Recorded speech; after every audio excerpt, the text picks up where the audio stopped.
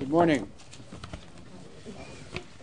My name is John Maisto. I'm president of the U.S.-Philippines Society, and we are certainly happy to be where we are today here at Stimson because Brian and the folks at Stimson are good friends. So the U.S.-Philippines Society is really delighted to be partnering once again, but this time on a topic of central importance to the United States, the Philippines and Southeast Asia. Special thanks to Brian Eiler, who is going to moderate today's forum, and to the distinguished participants, including Ambassador Jose Manuel Romualdez, right here from the Embassy of the Philippines, DCM Busara Kanchananalai, that's, I did my best.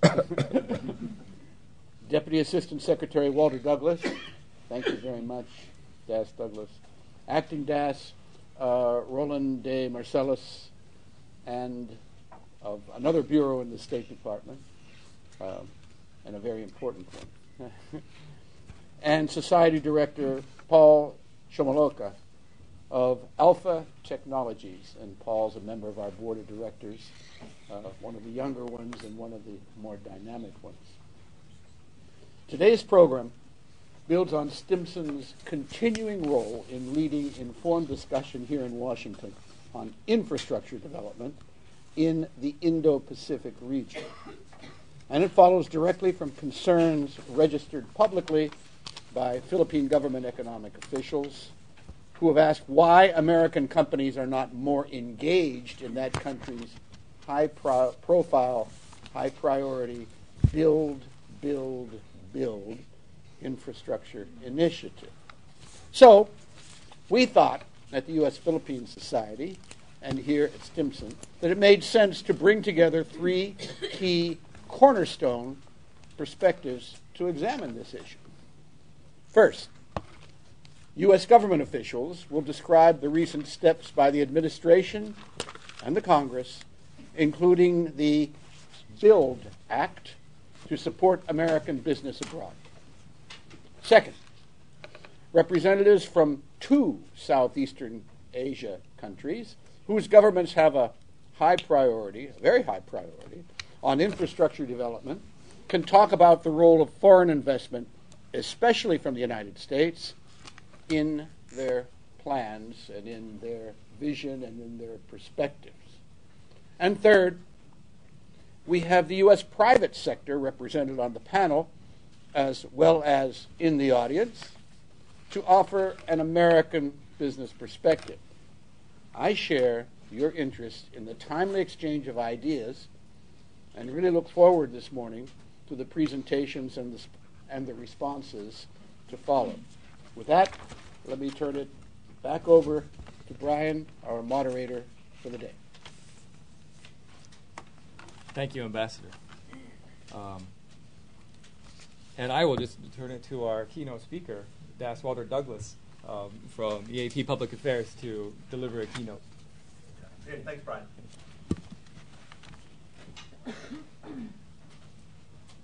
Actually, I should note I have two jobs at the State Department. The other one is regional and security policy, and that's where the Indo-Pacific comes in. So I'll just mention that.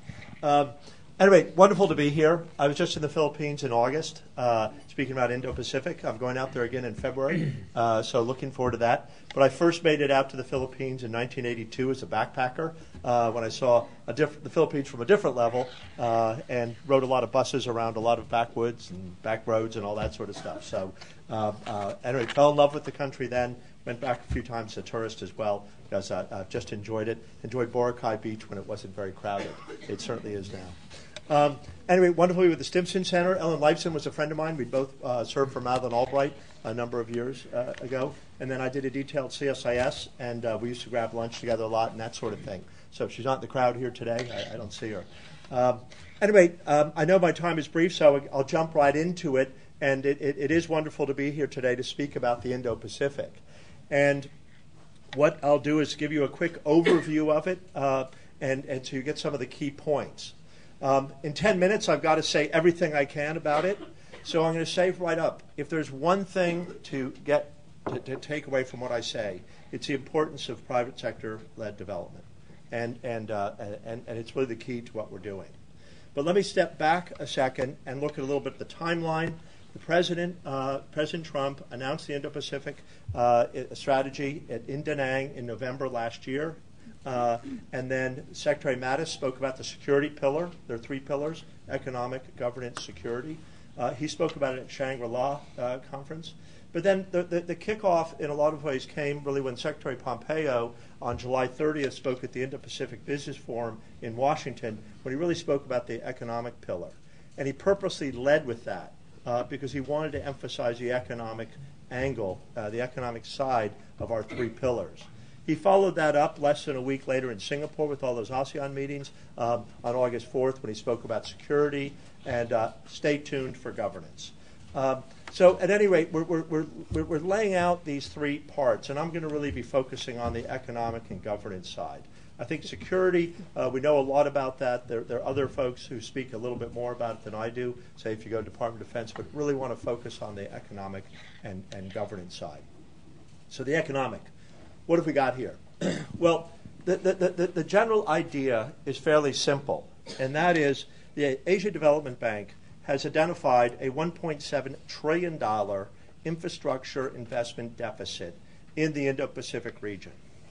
At the same time, it is identified, it was $50 trillion, the latest numbers are $70 trillion, that slosh around money centers in London, in New York, in Hong Kong, and a lot of other places, looking for investment. And the point of the Indo-Pacific is to help countries become more attractive to that big pool of money so that they can come and fill in that $1.7 trillion infrastructure investment deficit. So I don't want to overwhelm with numbers, but those are some really basic ones as we go forward. Why do we do it this way? Because it plays to America's strength. And that is, when we look at the region, we have about a $1.4 trillion bilateral trade relationship. That's what a lot of people focus on. But the real difference with the United States with other countries is we have approximately $940 billion in FDI, foreign direct investment, in the region. This is a tremendous amount. These are high-paying jobs. These are high-quality investments. These are the kind of things that a country really wants. And so our goal is to use the private sector, because that's really the United States' strength, is creating conditions for the private sector to come in and let them do the job of development. It is our belief that state-led development does not work. There are serious flaws with it. We've seen some recent articles about Sri Lanka, elections in the Maldives and Malaysia, and there are a lot of other examples. The Financial Times has been running quite a few articles on state-led development, and we've seen a lot. The result has been a lot of projects where they're not needed, a lot of debt that's not necessarily repayable, and all sorts of problems that come with it. And you also look at the fact that when I mentioned that $1.7 trillion infrastructure investment deficit in the region, no government can put up that kind of money. Only the private sector has the money that will satisfy the needs out there. That's why we play to America's strength, which is FDI, foreign direct investment, as well as trade, and we have it private sector led. When we break out the economic side, we really have focused on 3 areas. And those are digital economy, infrastructure, and energy. So when the Secretary announced in July 30th going forward, he announced $119 million in money that can go to these 3 areas. And we came up with these areas not just by the United States government, but by engaging in discussions with our allies and partners in the region, saying what makes sense.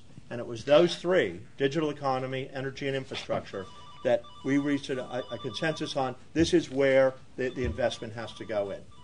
So we are developing programs now that will focus on these 3 areas. Let me say right up front, we have the money, we have the area we want to be investing in. What we are now doing is working out the details of how that will be. It's very important for us to get it right. We're not just going to throw money at a problem. We're going to make sure that the bureaucratic structure is in place, the incentives are in place, the government has wide agreement, a whole-of-government approach to what we're doing. We want all those in place before we announce these. And I'd say the same thing with the BUILD Act. I don't want to get too much into it because my colleague Roland here will be going in more detail on that sort of thing. But what we want to do is make sure we get it right. And so in everything we do, because we do get it right, we just don't throw money right away. We're going to make sure we get that there's a consensus about how to go forward with input from a lot of private and public sector entities as we move on. Putting these together, all that I spoke to you, that is basically what we have as our economic pillar. The other important one that's really linked to it is governance. And I think we've really had some tremendous examples. And let me say, when these three pillars were created, we didn't have these examples. But we had the election in Malaysia in May, and we had the election in the Maldives was a month ago or about 2 months ago, which showed the importance of the ability of a government and a people to look at what's being done in loans, in infrastructure development. And it's when we speak about, I mentioned those elections, but what I really want to focus on is open, transparent, rules-based. Any government can have that. But it's very important for the capital to understand what it's getting into, where that investment is going. And when it has that, it can make decisions, and the money will go where it's needed, not where there are political favors to be done or by some other investment criteria. And so therefore, when we look at our programs, and this really falls under the governance side, we want to make sure that the governments in these countries can have openness, transparency, and a rules-based system that will attract capital. Someone said capital is a coward. It doesn't go where it doesn't believe it can get a return, where it's protected, and that sort of thing. Let me say, finally, that as we look over the Indo-Pacific area, and I should note it's Indo, not India-Pacific. It does go from the west coast of India. It includes Bangladesh, Nepal, Sri Lanka, and the Maldives, as well as India. While India is the biggest economy, it does include those others and the ocean space there. That as we look at this region, what's really important for us is to even out the landscape. And one of the concerns we have now, when I mentioned that $940 billion in FDI we have in the region, it's rather unevenly applied. There are certain countries that get a lot and others that get a little. And it is our hope, it is our aim, that we can take those that get very little FDI and get up into the medium level, and those at the medium level can get to the higher level. And that's what we're going to be working towards, is graduating those up, working as partners with the governments there, so we can even it out, not to take away, say, investment that's gone to these ones that get it now, but to rather bring others up so that they approach those ones that do get more investment. And that's really what we're aiming to do with this, is to make it so that the whole Indo-Pacific can benefit from the private sector investment, not just those select countries that already have that open, transparent, rules-based system. And that's what motivates us as we go forward. I'm going to, just to wrap it up, I mentioned a timeline, how we've gotten to where we are, what Secretary Pompeo has done. I think what to look for next is Vice President Pence will be out at the APEC meeting and the ASEAN meeting in Singapore and the APEC meeting in Papua New Guinea. He will be giving a major speech out there, and he will be making a lot of comments on the side. So I think you'll hear our next public iteration of what's happening with Indo-Pacific there. And then we're looking at a number of events after that. But the immediate one is Vice President Pence going out to the region and addressing the economies as well as other things out there and how we're going to go forward. So you'll hear some more. That's our speechwriters are very busy, very much interacting with the Vice President, feeding material in. But I think you'll be hearing about the Indo-Pacific again at that time. So I know I only have 10 minutes. I think I made it. And what I'll do is stop there and sit down, and I look forward to hearing what the panel has to say. Thank you.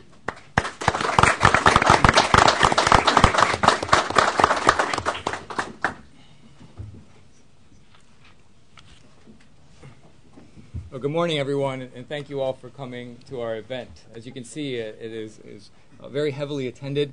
We had about 160 RSVPs. We were over capacity for this event, and many are tuning in on the live stream. I think this just goes to show for the level of enthusiasm there is about these new initiatives focusing on infrastructure and development opportunities in the Indo-Pacific coming out of the U.S. government. I want to particularly commend Das Douglas and his team for all the work. And I think you've talked about a broader team that's working on this, not just in the administration, but also in Congress to deliver these new initiatives and help us learn more about those initiatives. My name is Brian Eiler. I am the Stimson Center Southeast Asia Program Director. I also wear another hat here as the Director of our Energy, Water, and Sustainability Program. And we're working with these stakeholders here in Washington, as well as in ASEAN, to identify strategic and pragmatic impact areas that these Indo-Pacific initiatives can land on to make a difference. And they're very happy to convene this event today and this discussion forum. I believe that 2 points were particularly salient from Das Douglas's speech. One is utilizing U.S. resources to unlock billions of investment that can be poured in, if not trillions, that can be poured into filling the infrastructure gap in the Indo-Pacific. So this is, again, not a state-led program, but it's a way to unlock private sector resources. Secondly, I particularly appreciate the emphasis on building partnerships, and I think that's why we've convened our ASEAN Forum here with stakeholders from ASEAN, with stakeholders from the private sector, and by no way is what we've convened here representative of the entire Indo-Pacific. So we've invited kind of a small section of stakeholders to engage with you and engage with the policy community that has come today, that is paying attention, to engage with think tanks and academics who are thinking about how are we going to make a difference with these new and emerging initiatives in the Indo-Pacific. Can we provide quality alternatives to what is being offered currently in the Indo-Pacific, and which sectors do we have comparative advantages? So today we've invited representatives from ASEAN governments, from the U.S. government and the private sector. Ambassador Maisto already gave introductions, to have a conversation amongst ourselves, and then to open it up to you at the end of our event today to hear your comments, critiques, as well as discussions of opportunities. And our mission is simple: to identify opportunities in which these new emerging U.S. initiatives can engage in the Indo-Pacific. So the program is to offer each of our panelists a brief opportunity to present on these opportunities or discuss criticisms of what is coming out of the U.S. government, with mind to identify ways in which these initiatives can be tweaked, can be adjusted to make even a greater impact. And after that, I will host a structured discussion, followed by a conversation open to the audience. So first, we're going to hear from Ambassador Jose. Sorry, I've got to make sure I get this right, because I call him Ambassador Babe.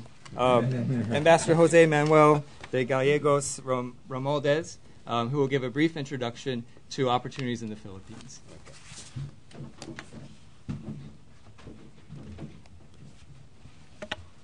Thank you, Brian, for that brief introduction. Let me just also thank Deputy Assistant Secretary Douglas for that comprehensive keynote address, and also the Stimson Center for organizing this together with the U.S.-Philippine Society, headed by Ambassador John Maisto, Hank Hendrickson, and Ambassador Tom Hubbard. As we talk about our shared interest in the infrastructure development, please allow me to briefly speak on the Philippine priority objectives of infrastructure. The Duterte administration just passed the 2-year mark at the end of June, and we pretty much remain on course towards all our medium-term goals. These goals are to reduce poverty incidence from 21.6% in 2015 to about 14% by 2022. And we would like to induce more investments to open up more jobs for the next generation of Filipinos and to make our growth more inclusive by addressing the infrastructure deficiencies that stymie productivity. It is that last goal which I will focus on this morning. The Philippines Infrastructure Investment Plan, entitled Build, Build, Build, is touted to be one of the boldest and most ambitious infrastructure programs in our nation's history. The administration's goal is to invest over $170 billion in the next 6 years into the country's infrastructure development, and by 2018, or this 2018, government plans to ramp up infrastructure spending to approximately $24 billion, and by 2022, the government is expected to spend about $38 billion, or 7.4% of our GDP growth. For the next 50 years, or for over 50 years, the Philippines' infrastructure investment averaged only about 2.6%, while our neighboring economies invested double that ratio, which includes Thailand. Underinvestment in infrastructure produced a large gap that resulted in congestion and inefficiency. We are seeking to correct that gap by investing in about 75 key strategic infrastructure projects over the next medium term. Today, I am proud to inform you that the Build, Build, Build program is gathering momentum. From January to July this year, infrastructure spending increased by about 47% compared to the same period last year. This represents improved capacity to execute priority infrastructure projects. We also plan to run a deficit of 3% of GDP up to 2022 to allow enough fiscal space to fund our economic investments. Over the next few years, we will make heavy investments towards upgrading our ports and airports, creating new rail lines, and improving mass transportation, providing bridges to link our islands and road systems to bring our farms closer to our cities. We are fortunate to have the full support from our friends in the region. Both Japan and China have committed about $9 billion each in investments and official development assistance, while South Korea has pledged about $1 billion in ODA under President Rodrigo Duterte's term. These commitments complement the support we're getting from multilateral development institutions. The Metro Manila subway system, or subway project, is by far the largest ever infrastructure project we will be undertaking. It is also the recipient of the largest ODA we have received from Japan. Let me also assure you that the economic buildup we have undertaken is also supported by prudent decision-making on the identification of projects and a sound financing strategy. Our financing mix continues to be inclined towards the domestic market to avoid the vulnerability from external markets. We are carefully managing out the debt-to-GDP ratio, which is often the more usable ratio to appreciate our public debt. Notwithstanding the increased borrowings to finance investments, our debt-to-GDP ratio is expected to fall from 42% in 2017 to about 38% by 2022. Our economic managers emphasize the multiplier and expansionary effects that investment in infrastructure and connectivity and construction. The goal of this administration is likewise to continue stimulating investment in the modernization of urban areas in Manila, while incentivizing great investment in the rural areas. Enhancing the connectivity of these areas to markets will be improved through the investment in railways, secondary and farm-to-market roads, cold storage areas, and processing centers. I would like to end this brief comment by recalling that one of my first meetings upon assuming my post here in Washington, D.C., nearly a year ago, was to attend the Philippines-U.S. bilateral strategic dialogue. At that meeting, our delegations exchanged views with officials from the Commerce Department, the Treasury Department, U.S. Exim Bank, OPIC, and USTDA on how we can collaborate on intensifying U.S. engagement in the Philippine Infrastructure Development Program. Over the course of the last year, I have followed up on the key messages in my meetings with U.S. government officials, legislators, and corporate executives. I am therefore encouraged by the passage of the BUILD Act of the various Indo-Pacific region or infrastructure or Indo-Pacific initiatives, such as the Asia Edge. It is my hope that our discussions this morning will be the beginning of many more so that we may be able to act on our shared goal to continue and work closely to ensure that people get the benefit from the potential infrastructure projects at the soonest possible time. Thank you, and I look forward to the panel discussion today. Thank you.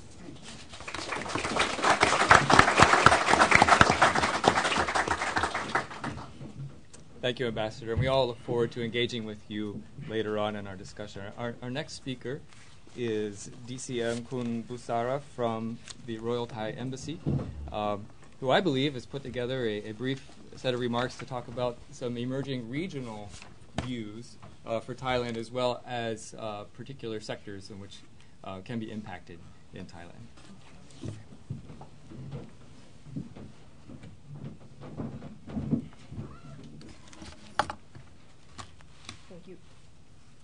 Thank you very much, and I would like to join Ambassador of Philippines to thank the Stimson Institute, Chairman, and Das Douglas for the introduction and for today's event. And today, Ambassador, he would like to be here, but he's on official mission, which has been pre-engagement, and so he assigned me to be speaking on his behalf. So today's topic, Building Indo-Pacific ASEAN Stakeholders Forum. This is very timely in light of the recent passing of the BUILD Act into law. And for the benefit of time and the time limitation that I have around 7 minutes, so I will today make a brief presentation of the key areas in 3 key areas, and I would be more than happy to discuss and answer your question during Q&A session. So the first point that I would like to highlight is that Thailand, we support strong and active U.S. engagement in the region, particularly in economic engagement, as Das Douglas has mentioned. And we welcome the emphasis on the economic component of the Indo-Pacific strategy as outlined by Secretary Mike Pompeo at the Indo-Pacific Business Forum in last July. The economic matter is a driving force in the region, especially in Asia. So this is why I would like to invite the United States and key dialogue partners to be one among the participants and player in the region in this very competitive landscape of Asia. And in this context, Secretary Pompeo's speech was a good start. And after that, the passing of the law is another big step, which will bring the engagement of the United States in the region into a meaningful and tangible measures. This is the strong determination of the United States have been acknowledged by ASEAN and other countries in the region.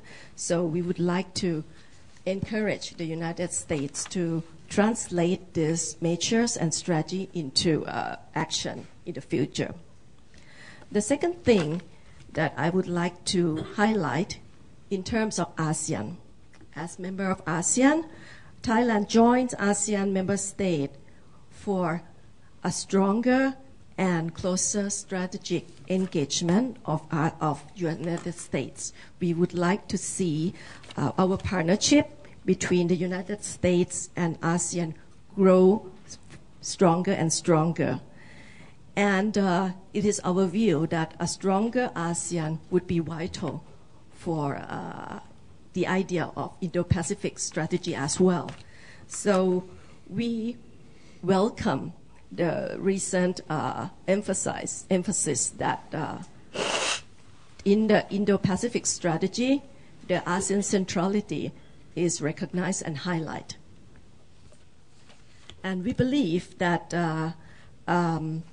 in terms of potential, there are lots of bankable and potential investment area that private sector would be interested in doing business in ASEAN. Right now, ASEAN has a combined population of 600 million people, and we have projected by 2030 it's going to be the fourth largest economy in the world. So it is vital for ASEAN growth and the U.S. growth as well. So far, there are a number of U.S. private sector in ASEAN, but we believe that there are still lots more potential to be tapped. For example, right now, we have, according to the study, we have about 81 million households of urban consumer in ASEAN. And it is expected by 2020, there will be a larger number of household consumer in ASEAN, going up double to around 163 household consumers. And for tourists, there's going to be 500 million tourists expected to be in the region. So there's a lot more infrastructure and investment to be opened up for the potential investor. And as an incoming chair of the ASEAN for next year, we look forward to working closely with our dialogue partners, with our U.S. counterparts in the highlighting and putting up our economic partnership in a higher plane for the United States and ASEAN together. So we would like to explore how the newly established International Development Finance Corporation and other economic initiatives under the Indo-Pacific could complement, synchronize, and synergize with what ASEAN is doing in terms of promoting seamless and effective connectivity within the ASEAN region and beyond. We have ASEAN connectivity, and we would like to see how the Indo-Pacific strategy would work together and complement and synergize with the ongoing efforts of our community building. We would like to see also, not only in terms of progress and prosperity, but we would like to see in terms of sustainability, as Douglas has mentioned. We would like to see how the United States would be involving in the measures and ongoing efforts to promote sustainability, development, sustainable, according in line with the UN Sustainable Development Goals 2030. So the third point that I would like to highlight, I was scoping down from ASEAN, so I was scoping down to sub-regional organization, sub-regional cooperation. In ASEAN, we have a number of sub-regional organizations working as part and parcel in building ASEAN. We have BIMPIAGA, which is the Brunei, Indonesia, Malaysia, Philippines growth area, linking the sub-regional in the region, the land, the sea, linking the sea, the island country of ASEAN. And for the inland ASEAN, we have certain sub-regional organization or cooperation. But today, we would like to highlight just a few. We would like to highlight in the lower Mekong area, which is one among the most potential area in the region. So we would like to see more and more U.S. engagement in the development of Mekong sub-region, which is, I can say that it's a new frontier of growth in the Indo-Pacific. A successful Mekong region will contribute to a successful ASEAN community. And in turn, we hope that it would be contributing to a successful Indo-Pacific strategy as well. So I would like to highlight with regards to the ACMEX. Today in July, this year in July, Thailand has the honor of hosting the summit, the leader summit of the ACMEC framework or in full is Ayeyawadi Chao Phraya Mekong Economic Cooperation Strategy, which is the name of the 3 main rivers in the region. The members of this strategy group framework are Cambodia, Laos, Myanmar, Thailand, and Vietnam. This ACMEX framework was established in 2003, and the objective of the establishment of this framework is to bridge the development gap between the country in Lower Mekong area and promote sustainable development and the well-being of people. One of the main character of this framework cooperation is prosper thy neighbor.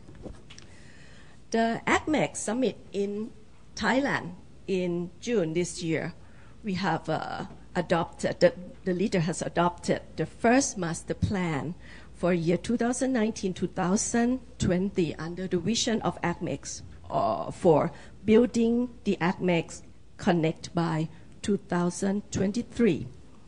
Actually, I find lots of correlations between ACMEX and the ongoing master plan on ASEAN connectivity, which works on connecting infrastructure, making sure that institutional connectivity will be established, and also promote people and people links. So in ACMEX master plan, there are 3 pillars under this plan, which are the first, seamless ACMEX, second, synchronized ACMEX, or harmonization of rules and regulations, and the third, smart and sustainable ACMEX, which will, of course, the main goals is for the people. So within this master plan, there are various projects that reflects the need and demand of countries in this sub-region. Also, the leaders endorsed Thailand's proposal to establish the so-called ACMEX Fund to ensure sustainability of financing the projects under this master plan. And we are open door for development partners. So we do believe that there are potential complementarities between the ACMEX 3 pillars and also 3 pillars of economic component of the U.S. Indo-Pacific strategy. And we do hope that, not only hope, but believe that there could be synergies between the Lower Mekong Initiative of the United States, or LMI, and ACMEX. So I believe next year, we promise that it's going to be a very exciting one. Once Thailand becomes chairman of ASEAN, we will continue what our leaders have adopted from the past and previous ASEAN chairmanship to make sure that ASEAN will be inclusive, yet outward-looking and forward-looking and open to our development partners and dialogue partners. So we are very much look forward to working with the U.S. government, business sector, private sector, and all think tank on how we can implement the synergies between the ongoing connectivities and strategy in the region. Thank you very much.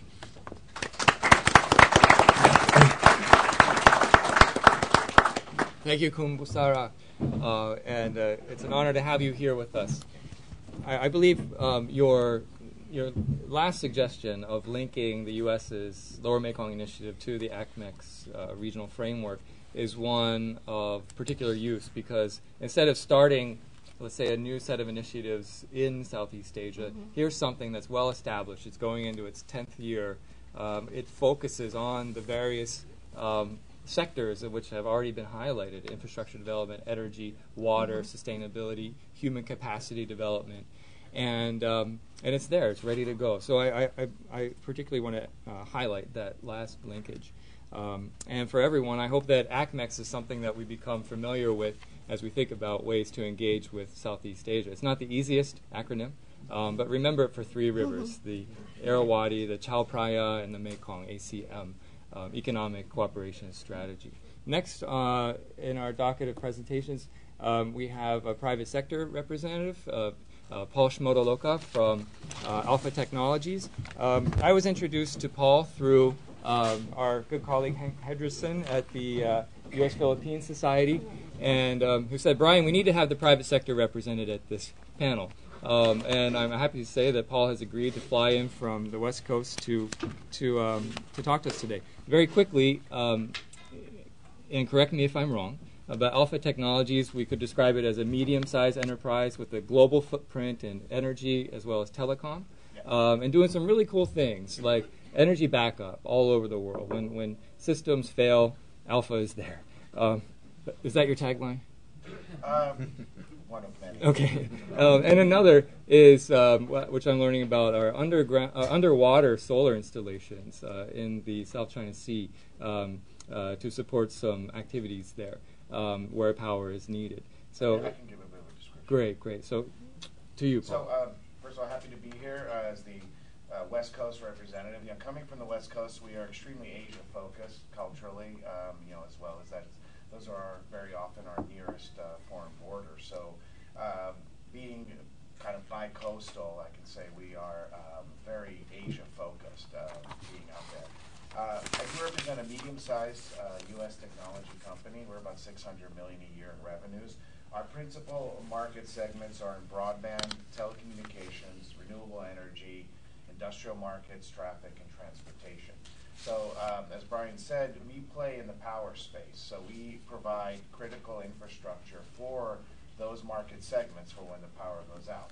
In the renewable energy space, we actually provide enabling technologies where we enable people who don't have access to power to either use solar, wind, or other means. And we provide the power electronics and the batteries and the control systems that allow them to have access to energy.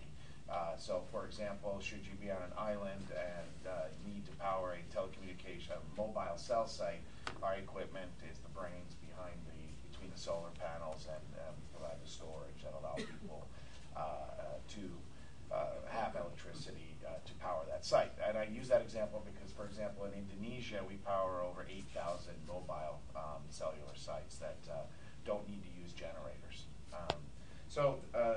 The profile of the company is that I handle our global business. So I look at all markets, Europe, Africa, Middle East, Latin America, and Asia.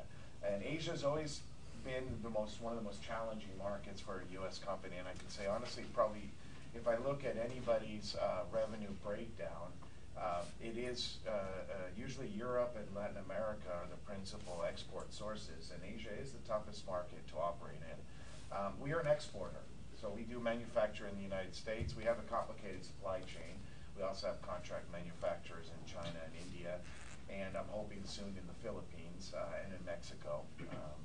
It is fun to be here to talk about something proactive and not just China tariffs, because my recent trips have been mostly about how to deal with tariff situations and how we're going to change our supply chain. I do want to say that in listening to the previous comments, the intent that I'm hearing with today from Ambassador Romualdez and my colleagues on the panel is great. It all starts with intent. But I live in the real world of quarterly results and ones where we have to close deals. And it is a great challenge as a company that does manufacture solutions as a part of larger infrastructure projects, to access the market. Especially in Southeast Asia. There are a myriad of challenges. And I'm just going to touch on some of those, but I'll give a couple of other kind of comments. One other comment made earlier about governance. And governance is critical, and transparency on the governance sector, but we face a tremendous amount of challenges as an exporter in terms of private sector governance. Many of our competitors out there, mainly from one very large country, would be pretty much violating every SEC regulation and Foreign Corrupt Practices Act in the private sector. They have methodologies that are extremely predatory when they come in on projects, and they corrupt the buyers. And I will make no bones about it, but I'll be very blunt about it. But it's tough out there when you have to operate from a level of transparency, and yet others don't. So the playing field is not level on the private sector. So governance and initiatives on governance, I hope, will extend not just from the public sector, but I hope that we can continue to preach the high road on the private sector. So that is a great challenge for us. The other thing that I want to touch on is that in all of our markets, so we sell pretty much through every market in Southeast Asia. In Thailand, our customer is True Multimedia, one of the largest telcos in the country. But lately, our main focus has been on the Philippines, and I'll touch on some of the reasons. But in looking at the region, the cooperation that I'm getting with various people in the Philippines is that they really do want to do business with the United States. But the United States has also been very proactive in return. We need to have that level of engagement with more key allies in the region. And companies like mine can profit from that. And I can say the administration in the Philippines is extremely open for business. And I just want to give you a little story of another company that works in our space, in the broadband space, is having to move its supply chain from China. All I had to do was send an email to Secretary Dominguez, Ambassador Romualdez, and immediately people on the level, equivalency of like Secretary Mnuchin or Wilbur Ross, were helping this company and saying, hey, we're open for business in the Philippines. Come do business with us. It was a remarkable experience. And if we can forge that level of engagement for other U.S. private companies in the region, then I think we will start to match the level at which some of our competitors in the region do business. And so I just want to touch on some of the key challenges that exporters have. Number one, our big challenge is to be in the know. We don't know every infrastructure project going out there. So we're a medium-sized company. Even, probably the best example is General Electric. They're a huge exporter. They know every power project going on, but they're very few. The U.S. is made up of small to medium-sized companies. We export prolifically, and we could do so much better if we are in the know and understand more of the projects that are going on in the region. So how to be able to tap into the Manila Metro project, how to be able to tap into the airport expansion in Indonesia, for example. It is a challenge for us, and our resources are limited. Secondly, we need to be seen as a target and not just have to prospect for our customers all the time. I really believe the U.S. needs to go on a marketing offensive, saying that we are a destination to do business with. Frankly, customers in the region doing infrastructure, their first stop is China, the giant shopping mall of Shenzhen. They show up there, they look for product, and if they can't find it, or if it breaks, then they come to us. We don't want to be the default. We want to be the primary. And the best way to reach these people is through digital means. I think we can go on a very strong offensive using various tools through social media, through websites and the like, and be able to make ourselves known that we are open for business. A lot of this can be combined with aspects of the BUILD Act. That we can make it easier for us to do business. Third, it's hard to close deals in Asia. My company, we can't give credit to everybody. We can't take all the risks ourselves. XM and over the years has had some tumult, but we need help not just in financing for 30 days, 60 days, 90 days a deal. We need to match what our competitors are doing in the region. We need to match China and Japan. The country needs to give loans to countries for infrastructure, and then make sure that that business is run by U.S. contractors and U.S. content. A lot of the attitude in general in the U.S. government has to change. Whenever we give money, it has to be tied to U.S. manufacturers. That's what everybody else does. I work with German export authorities. I work with Canadian because we are a multinational company. We've got entities there. They're very keen to help us, and they push for German content or Canadian content. Third, large U.S. contractors. There used to be a lot of companies out there doing things. Today, they're really in oil and gas, Fluor Daniels and the like. They've really fallen, and I think we need to understand that we don't go out and win these airport projects as much anymore. It's going to other companies. Fourth, we have to be keen to finance local companies. So we want to be the exporter, But local companies eventually will own these projects. We work in the energy field. You do microgrids, for example. Well, American companies aren't going to own microgrids everywhere around the world. It just doesn't work that way. But we have to be willing to engage those local companies, finance them, and have our technology exported to them. Third,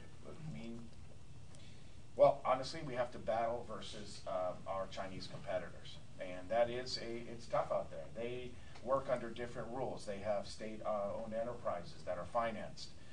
It's a serious battle for not business just in China, but for business in the region. And then finally, we need basically to consider that things like XM and other financing, it is not corporate largesse. This is the rules have changed globally. Okay, and it is not, when people talk, for example, in the past about XM and largesse, I mean, the rules have changed. And the rules today are pay to play. So if you want to be an infrastructure, this country has to be willing to finance that infrastructure and give that business to U.S. companies. It will get its return on investment in the form of taxes. It's a hard one to govern, I realize that, but in no way, shape, or form should it be considered corporate largesse.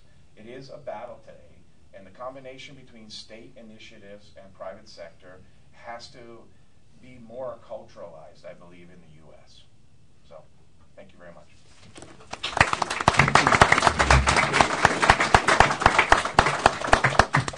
Thank you, Paul, for these very effective, pointed criticisms, some way, of how these emerging initiatives can take U.S. comparative advantages forward and unlock some of these resources and capital, particularly within the small and medium enterprise, because, again, there's a whole host of stakeholders, of firms out there that can become engaged. They're waiting to become engaged, but, again, the policy landscape isn't there and the market landscape isn't there for them to become engaged.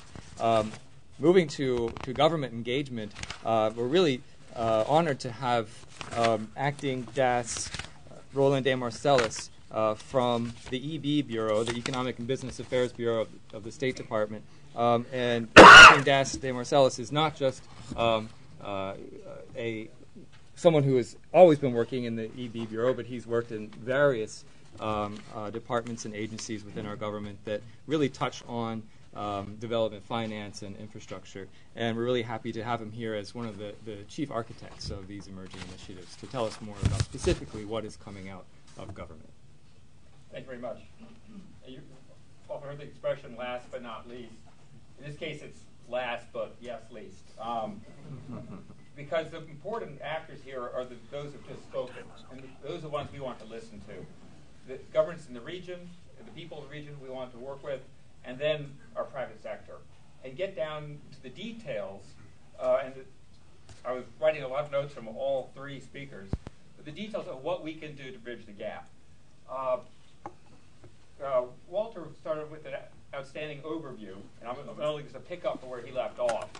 But to his central point, that was the point of Secretary Pompeo's speech at the Indo-Pacific Business Forum on July 30th, that our private sector is what we want to enable to help build infrastructure throughout the region, and globally, particularly in the region.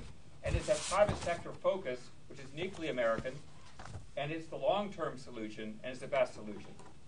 So everything I'm going to be going into more detail on is with that in mind. The private sector brings two things. First of all, to highlight it, the amount of money that's waiting on the sidelines of the private sector that can be utilized. And it vastly outweighs any government's capability, or even all governments put together's capability, is the private sector. The private sector has always been the long-term engine of economic growth.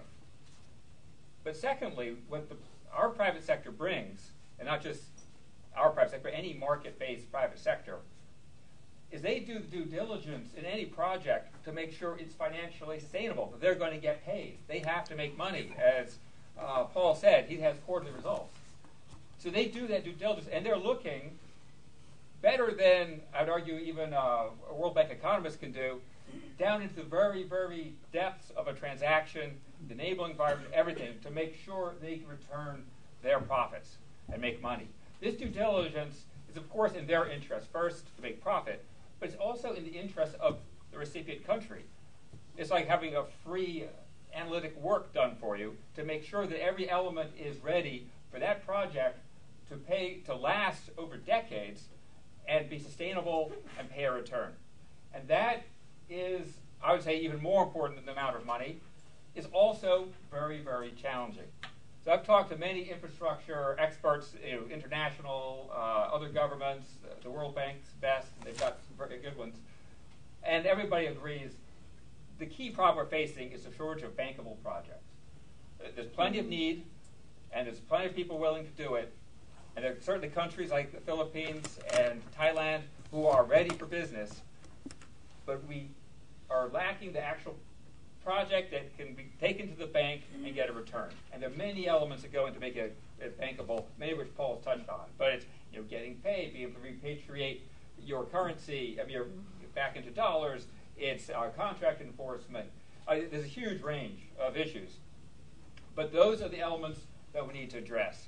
And that is what we're going to be focusing on, in part through all of the initiatives announced by Secretary Pompeo. So in brief, that's Asia Edge, the power sector throughout the region. A lot of that has to be capacity building and looking at specific projects and what can we do as the U.S. government, again, listening to the recipient governments and to the private sector, what's the missing piece that we can do through our partners at USAID, U.S. Treasury, the Commerce Department, the new DFC. We have all kinds of tools, but we want to get them together to address what is needed to make a project bankable. Once you make it bankable, you've got the solution. Now, a frustration that we've heard often from our own private sector, other governments, is when they have a challenge, they don't know who to turn to in the U.S. government. We have all kinds of outstanding agencies, but we're all in our own separate space. So it's all about trying to coordinate us better so that when Paul needs help or the government of the Philippines wants more investment, they know who to talk to. And so we're working on that as well, which I'll turn to in a second. The other is digital connectivity, the digital connectivity and cybersecurity partnership. And this is a global partnership, but we'll focus first on the Pacific as a pilot.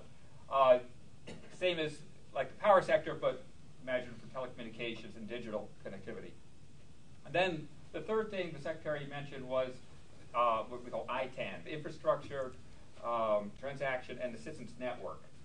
For me, the network part of it is probably the most important part, and that is where we're trying to address this, what has been a stovepiping of our various agencies and capabilities, and better coordinate through this network. We're still defining it, we're still working it out, so when we get to questions, I don't speak for too many details yet, but we're still working through that very actively right now.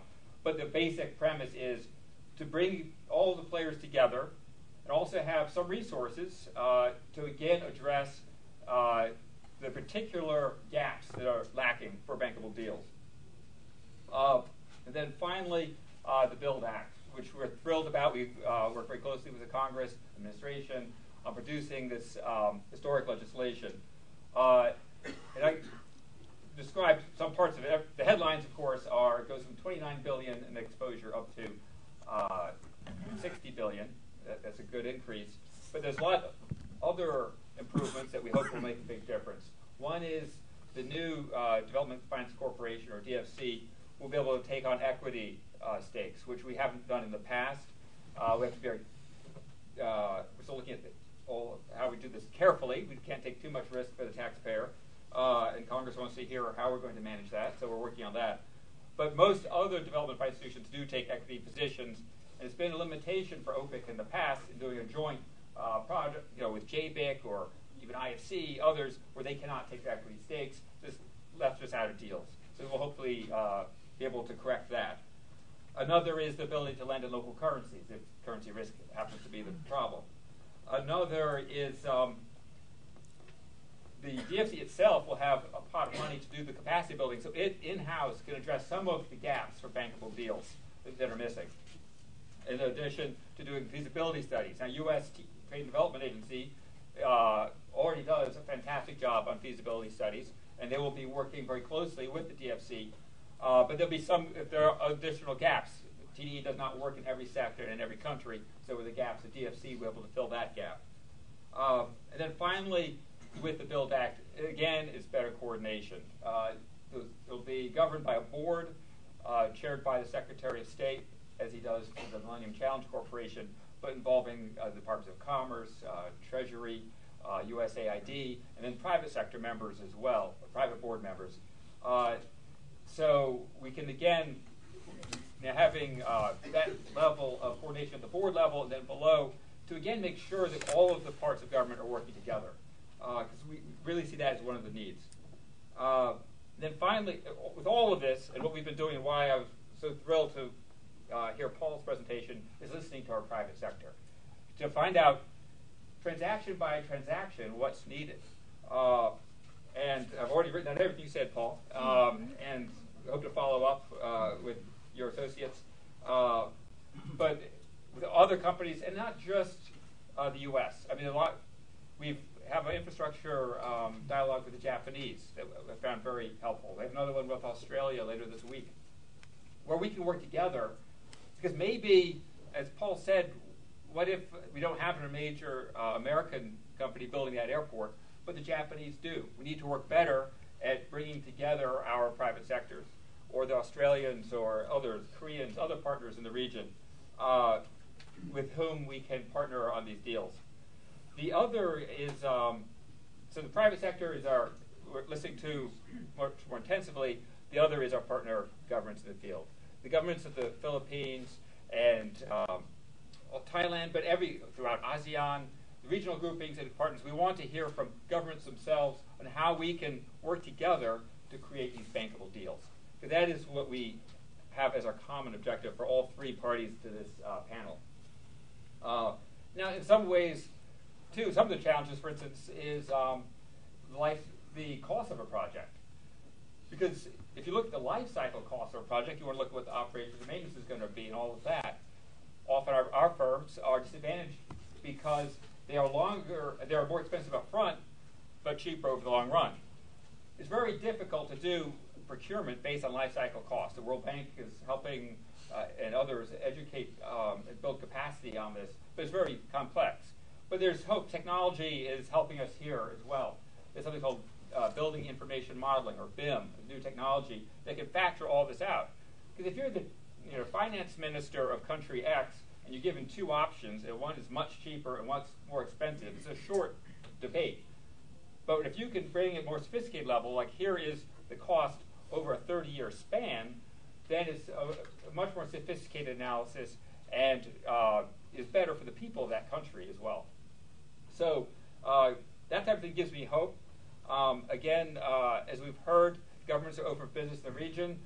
Our businesses are ready to interact, so we're just ready to listen. So thank you very much.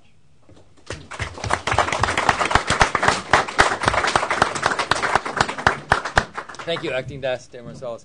I think your final point on calculating the life cycle of a project, the various costs incurred by a project is an area of comparative advantage for the United States. And that's not just calculating the costs of, let's say, delays and hold-ups and cost overruns before the project goes online, but also calculating in something that my team works on, and those are environmental and social values. And again, our brain trust here in the United States is leading the way on that and how to build that into the business model. So we're going to move into... Can I just make one comment go ahead, on that? Paul. So just on the total cost of ownership model, this is something we live and breathe every day. We're the quality supplier going into many opportunities. And what was said is exactly on target. And I just want to highlight that what we need are new international finance mechanisms from the U.S.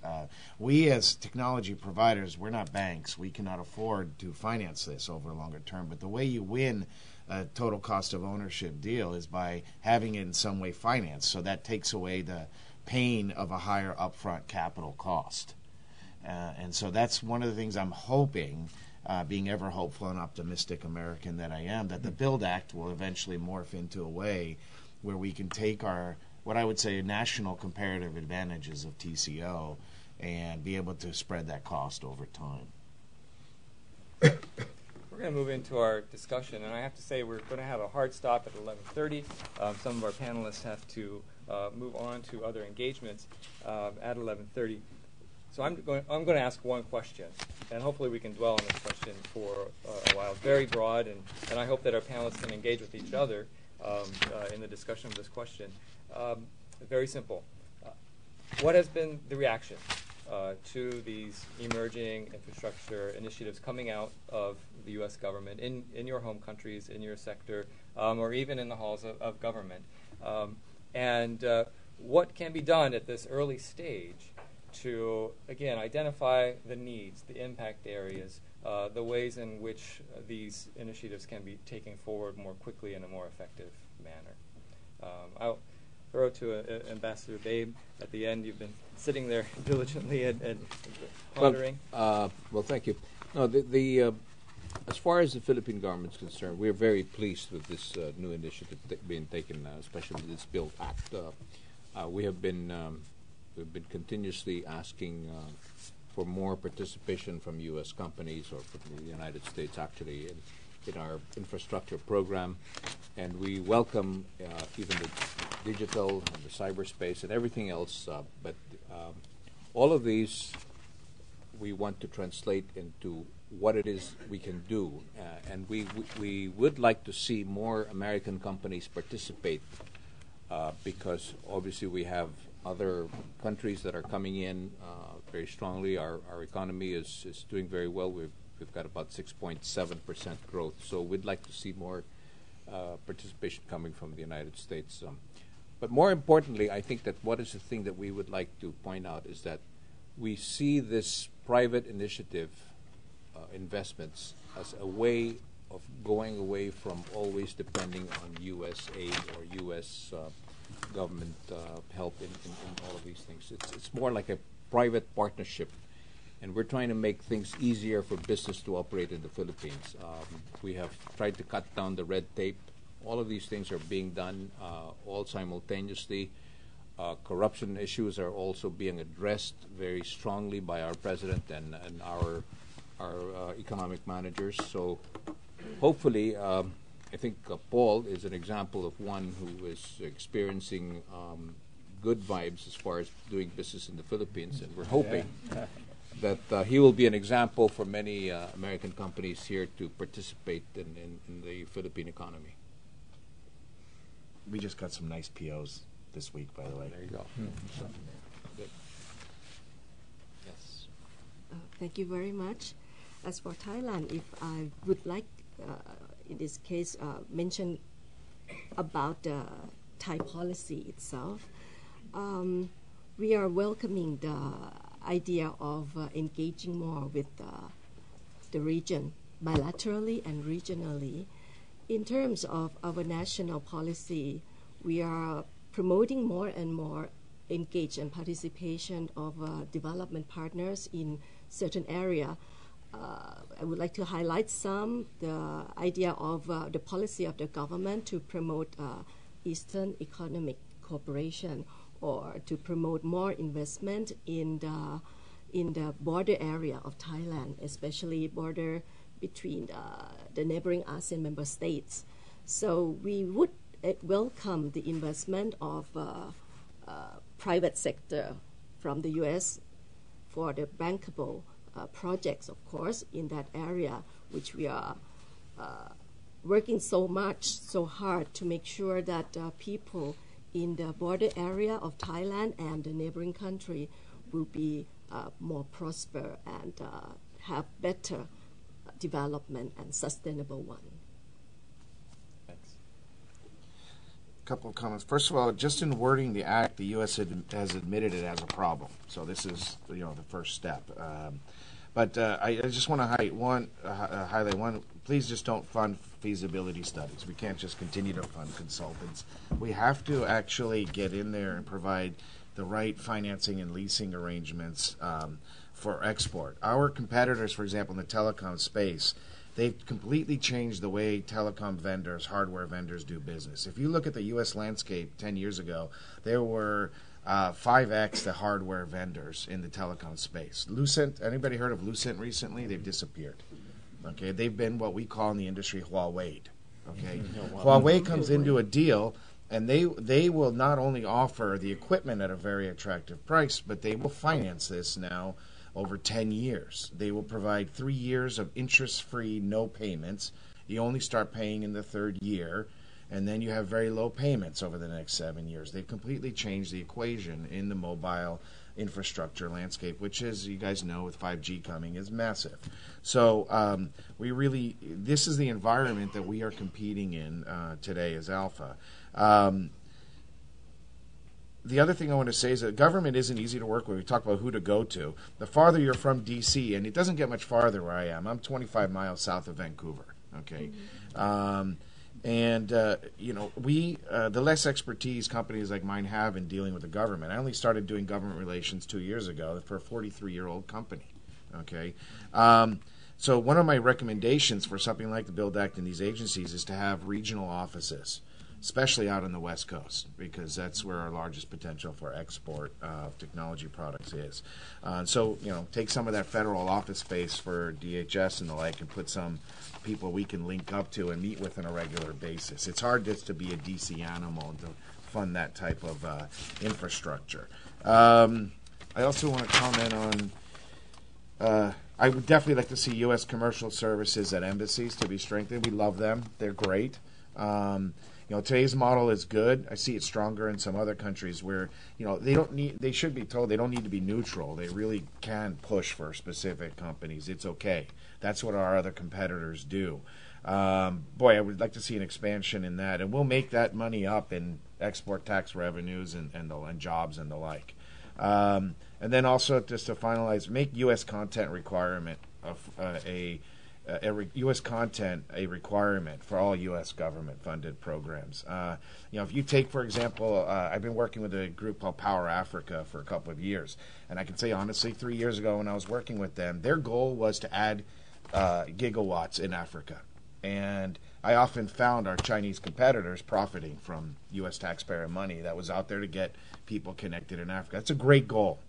But what's great in the last 2 years is that, or since this administration came in, is all of a sudden they started pushing for my products to go into certain projects. They're like, yeah, let's put in U.S. content. They were great. So even like USTDA in one project switched from Schneider Electric, which is a French-based company that manufactures in China, to our products that come out of Bellingham, Washington, for a project they were funding. So that change in attitude in the last 2 years has been fantastic. And that has to be mandated, and there's nothing we should be ashamed about if our taxpayer money is paying for it. So, let's continue to have that attitude, because I think we are a fantastic technology and manufacturing country, and we can grow even more. So. Thank you. I was quite pleasantly surprised by the reaction to the speech. We worked with Walter early on developing Secretary Pompeo's speech in July, and getting the Build Act passed, of course, very helpful. But we've been quite taken aback by the response in the region of interest of countries that want options. Who doesn't want more options and more options and more options? But I think the key for us, just to be candid, is we have to deliver. And so that's why we're working hard and want to hear people, and we want to actually build with our build. So the onus is on us now, but it's a challenge.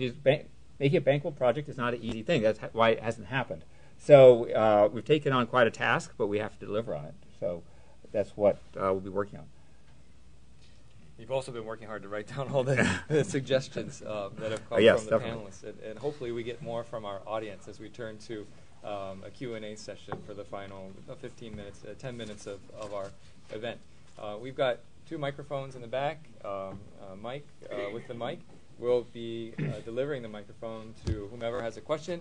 One request is to identify yourself and let us know where you're coming from, and please keep your questions brief. Thank you. Here's one. Hi. Okay. My name is Sarah Bonner. Thank you for the great presentations. And I hear you, Paul. I used to be in your shoes. I heard a lot about different agencies working with these resources in the BUILD Act. In full disclosure, my name is Sarah Bonner. I work at the U.S. Small Business Administration. I didn't hear SBA in there, and at SBA we work to make sure that small businesses that meet our size standards can participate in government procurements. Is there any room or plans for SBA to be part of that? Thank you. Thank you very much for correcting my oversight.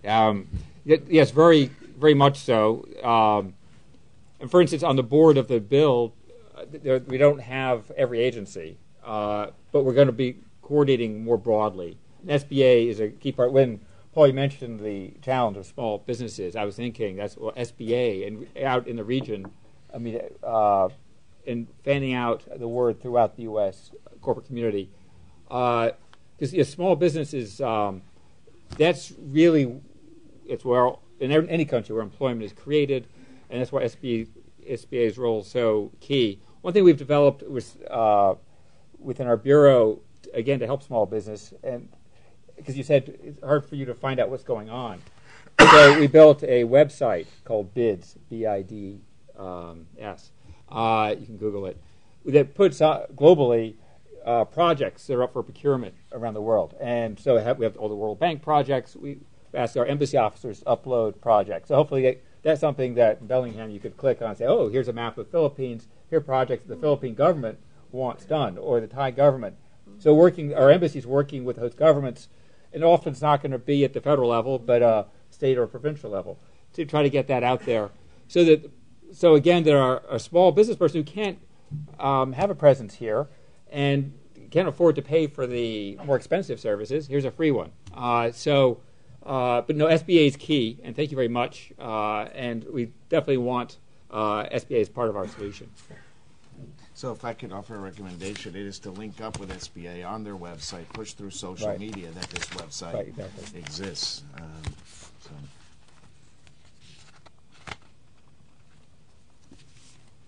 Hi, good morning.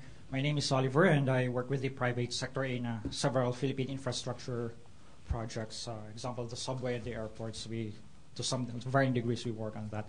My question is it was covered in the BUILD Act that the finance side of the BUILD Act. Does the BUILD Act also cover the technical side? So, for example, large U.S. infrastructure firms who wants to go to the Philippines to develop the tunneling technology or bridge span technology, will the BUILD Act also coordinate with those private sectors in the technical field? And then as a comment, that was the question part. The comment part is that you mentioned about a database of projects. The Philippines has that in the PPP Center. So in the PPP Center, you will find the big ticket Philippine projects, and it will help collaborate and link with the U.S. private side. Thank you very much. On the first question, I don't think I fully understood on the technical. Yeah, the BUILD Act it was presented in such a way that it will. The BUILD Act was presented in such a way that it will facilitate the flow of capital. But will it also facilitate the technical side? Like for example, there's a build a big bridge program connecting the islands of the Philippines, but it might be too huge technically for the Philippine infrastructure firm. Can the U.S. side, does the BUILD Act also coordinate with U.S. engineering firms to go there? Because I haven't heard of the technical side, only the finance side. Right. No, thank you very much. Yes, that is an improvement in the BUILD Act. That it will be able to build that capacity in better than what OPIC used to have. Correct me if I'm wrong, I think ITAN is focused at doing that as well as Asia Edge for capacity building. Right. They'll do capacity building as well as within build itself. That's correct. And if I can do a quick two-finger, with Asia Edge, is this enabling the U.S. government agencies to more deeply engage in capacity building, or a broader set of stakeholders from the United States to be involved in capacity building on energy capacity in Indo-Pacific? I think it's still being fleshed out. I think initially U.S., and I don't know the degree to which we'll be going beyond. But hopefully partnership. Ambassador Maisto?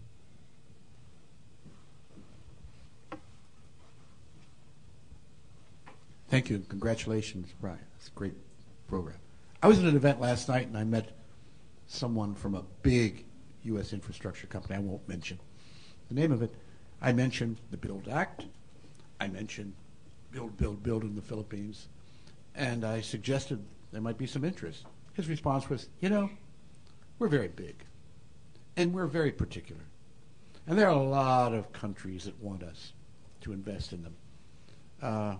But we either can't or won't.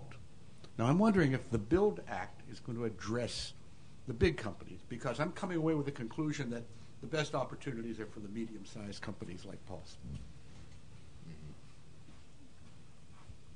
We're less picky. Well, yes, the goals of the Build Act would be for all size companies. Again, the challenge is if you are on the board of that company, you'll do the project that will give you the highest predictable return.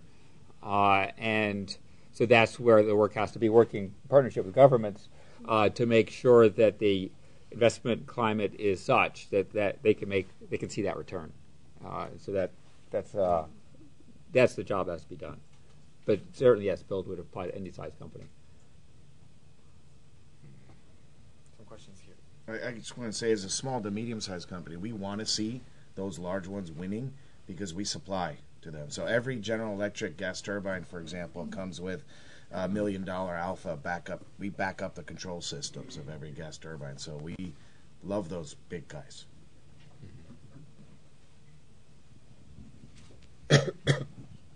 Hi, good morning. I thought it was very interesting presentations from everybody.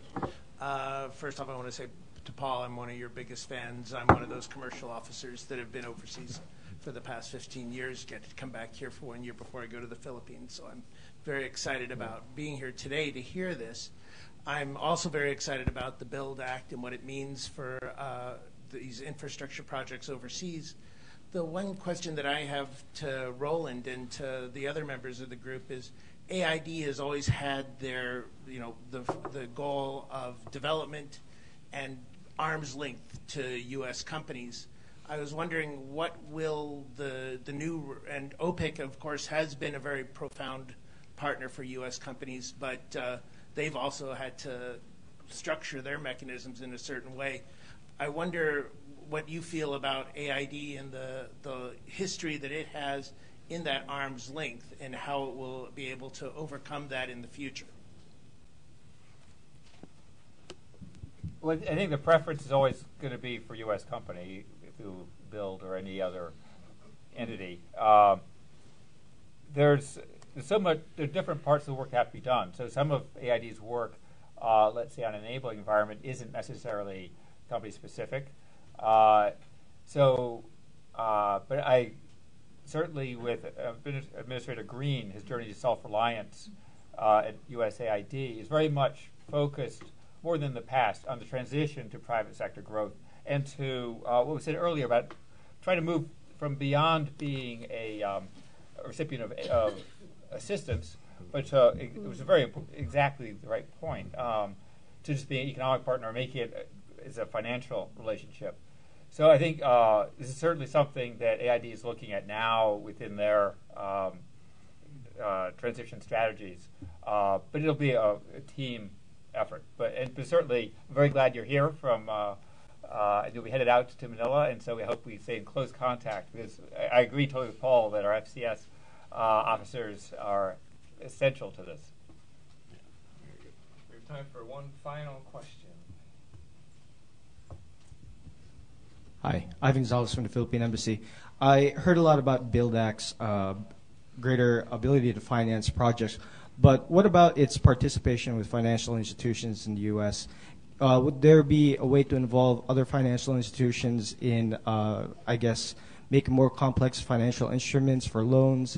And would the U.S. government be open to more openness to the seniority of liens and other loans and the involvement of bigger projects through, greater involvement of other financial institutions? Well, certainly part of the goal is partnering with others. Like, for instance, we have a new memorandum of understanding with Japan between JBIC and OPIC.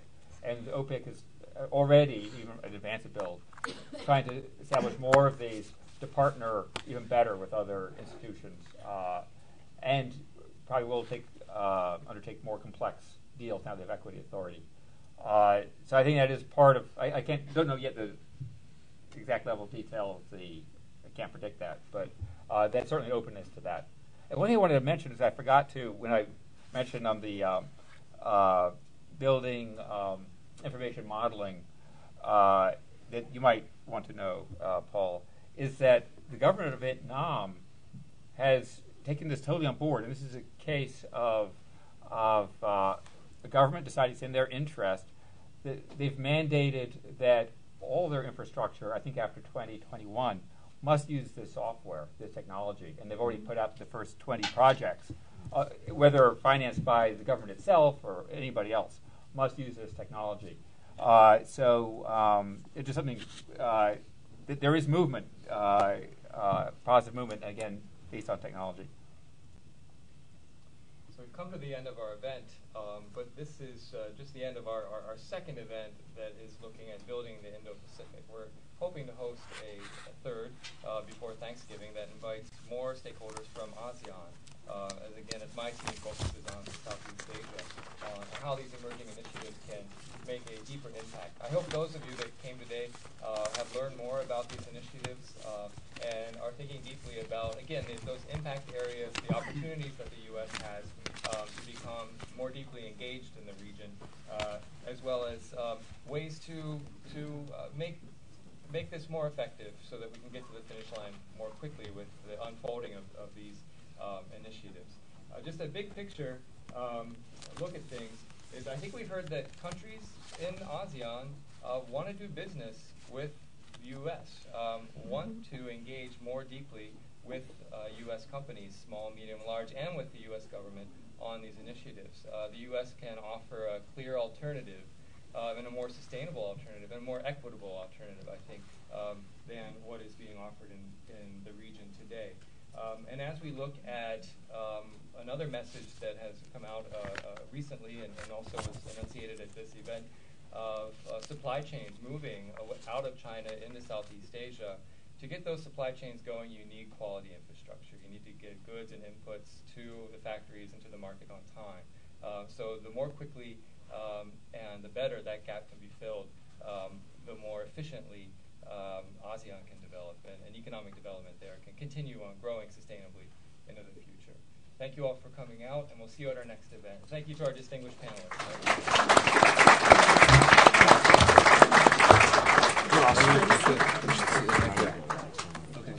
I'm actually heading in.